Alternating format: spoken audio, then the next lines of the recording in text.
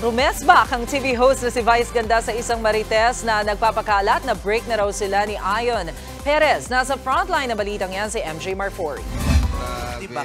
We miss each other. Sweet na sweet sina Vice Ganda at Ion Perez sa episode ng It's Showtime noong Wednesday. Gusto lang naman patunayan ng real-life couple na fake news. Ang balitang hiwalay na sila. Masaya kami, huwag kayong gumagawa ng mga chismosa kayo. Hiwalay na daw kami ni Ion. Matatanda ang ibinalita ng isang radio host na break na ang dalawa.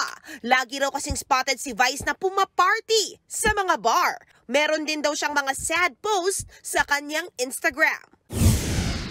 Who will reach the top? Masasagot na yan bukas kung sino ang 5 bubuo sa The Ultimate P-Pop Group ng Top Class. For the last chance, magpapakitang gilas ang 12 finalists sa kanilang performance. Kasama sa challenge ang collaboration with other musical artists. Sino kaya kina Dean, Hilly, Jai, Jaskel, JC, Jeff, Joshua, Lex, Nico, Raj, RZ, and Timothy ang magsa-stand out?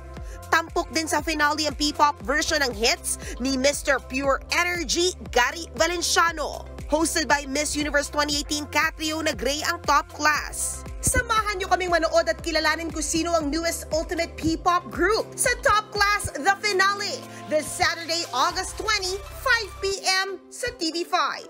Nagbabalita mula sa Frontline, MJ Marfori, News 5.